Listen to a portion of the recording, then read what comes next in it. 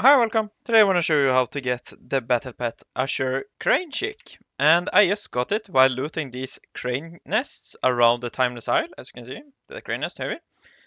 And now I have looted it. So just to say, it's all around in this green area. You will find the crane nests near these trees. So for instance, if I go just here, you can see another crane nest. And there's a low drop chance of it dropping the battle pet, but that's how you get it. And yeah, that's basically it. And hopefully this was helpful. And thanks for watching. Hope to enjoy and have a nice day. Goodbye.